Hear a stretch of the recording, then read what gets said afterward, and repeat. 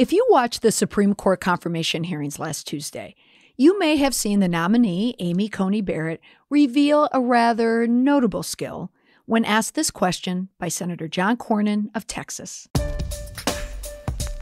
You know, most of us have multiple notebooks and notes and books and things like that in front of us. Can you hold up what you've been referring to in answering our questions?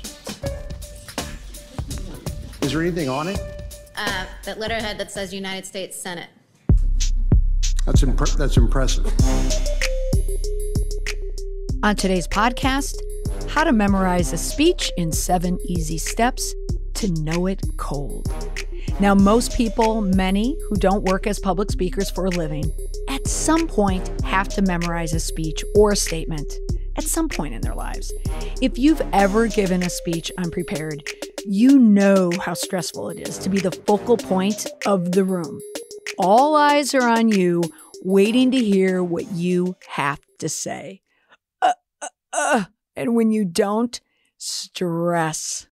I'm with you. Those first few moments in front of a mic, no matter if you're on stage or getting ready to give a webinar, it's stressful, even if you know the material cold. But if you don't, it can be an awful experience. One for the audience. I hate watching people bomb. It stresses me out. I feel sorry for them. But you know what? I also get annoyed because I resent it when people waste my time because they didn't take the time to prepare their remarks. And it's also awful for the person speaking. It's stressful to reach for words when you have a room full of people watching you. And last, it's awful for your rep. People remember bad speeches for the wrong reasons, but they admire the good ones for the right reasons. And that's usually because the person has memorized what they're going to say. Now back to Amy Coney Barrett for a minute. The clip I used illustrated her ability to recall an immense amount of information, and she looked very calm and confident while doing so. Now, she wasn't memorizing a statement, but I'm going to share with you in these 7 easy steps for memorizing a speech the likely reason why she was able to do so. Now, what was I talking about again? Oh, that's right, how to remember things. Here are 7 easy steps for memorizing your next speech or statement or presentation from my stash of tips that I've used to memorize material. Now, before you get started, it helps to understand what kind of learner you are before you tackle memorization. If you are an auditory learner, the most effective way for you to grasp the information is obviously by hearing it. Conversely, if you're a visual learner, you might prefer to look at the material in order to memorize it. You may want to add graphics or draw pictures to help you remember. Most of us, we're a mix between the two. Now, the goal here for memorizing a speech is something of a paradox. You need to memorize a speech without seeming like you memorize the speech. It needs to come natural that you've memorized it, but you don't want people to know that you did. Know what I'm saying? So here we go. Step 1. This step is the one that most people skip, which is why it is so important that you take this first step, and that is to prepare. Right, I know, obs. But if you're being honest with yourself, how many times have you spoken in public without preparing and you bombed? Very few people can wing it and be a hit. And those who do and tell you, I didn't even prepare my remarks, not only is it annoying, but they're probably being rather liberal with the truth. Because the truth is, it's very, very difficult to give a speech off the cuff and really land it and sound good. People memorize what they're going to say over and over and over.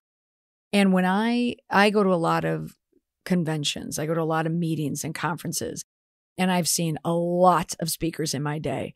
And when I see a speaker go up with notes, now I know it's going to be a bad talk. But even worse is when I see a speaker go up without notes, but they're always grasping for what to say. People don't like it. So prepare to learn what you're going to memorize. And what that also means is to prepare your space. Figure out where's the most conducive place to aid in your memorization process. Now, for most people, this means choosing an area with few distractions, though some people thrive off of practicing in public areas. Once I had to give a speech on a webinar. It's a pretty short webinar. So there I was the night before practicing for webinar X. I'll just call it webinar X because why would I ever tell a client that I was coming up with the material the night before on a walk? But I'll tell you what, it worked. I was able to memorize my entire presentation without using notes to read from while I was walking in the woods on the path. So I was preparing it as I was going. And that preparation, even though it was the night before, worked. All right. Step 2. You want to write out the speech. Remember when I was telling you about writing on the path? What I did as soon as I got in my car is I started writing out the outline. Now, you don't need to write your speech word for word. It's too difficult. Just write out the bullet points that are the brain triggers for what you need to remember. Now, I always talk in threes. Why? Because 3 is a magic number. Yes, it is. It's the magic number for all Gen Xers, but also for people to remember and for people to remember when they're hearing it. So whether you are speaking your 3 points or trying to remember 3 points from an audience, it's easy to grasp. It's an easy amount to remember. But you don't have to stick to 3. You can have 5 topics. You can have 10 topics. But you're going to have to create steps to remember all of them. And here's how you do it. The next step, step 3, is thinking on your feet. Remember that earlier step that I shared about memorizing the speech the night before? Great, see? It's already working. You want to get on your feet as early as possible in the process of memorization because it's easier to think on your feet when you're moving as opposed to sitting. Same idea when you're taking a shower. Now, why is this the case? Because your blood is moving, your body is moving. You have a distracted mind. And especially if you are in a safe place, like when I was walking in the woods or you're in a shower, that's when you get that dopamine hit. It relaxes you and it creates a distracted mind in the sense that the walking, the showering, whatever you're doing, it's distracting you from the stress of having to memorize something, but not from creating the material to memorize. So dopamine, it's critical for creativity once it's released because it relaxes you, helps you feel good, and it keeps the ideas flowing. The same thing for when you speak and when you're trying to memorize a speech. Step 4, store the material in your memory by associating visual icons with your ideas. All right, if you're practicing in your room, you want to pick items from the space that you're in. Left, center, right. You can picture the room that you'll be speaking in. Before the virus, it would have been maybe a hotel ballroom, but now for many of us, it's in front of a computer screen. But you want to place these items. If you're at your desk, you can physically place an item, or if you're in a room, just look for these items. Look at what is residing at 10 o'clock, what is sitting at 12 o'clock, and what's staring at you at 2 o'clock. Then associate them with a topic. For instance, when I was presenting the webinar, I used these visual cues. And I was talking about social media engagement, in general.